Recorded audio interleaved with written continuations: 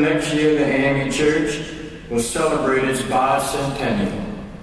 We will invite both the presumptive Democratic and Republican presidential nominees to address our General Conference, where thousands will be in attendance.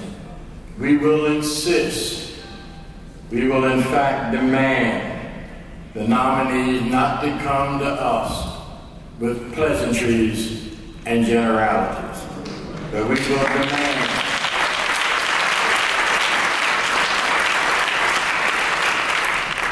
we will demand that they come before us with their specific plans for the cities and urban areas of the country, including education and unemployment, reform of our criminal justice system and other areas.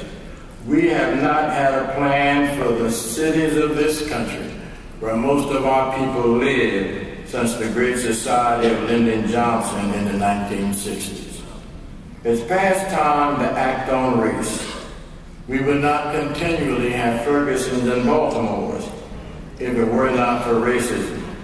It may be that God has brought the African Methodist Episcopal Church to this time to lead this nation, to live up to its words, one nation, under God, with liberty.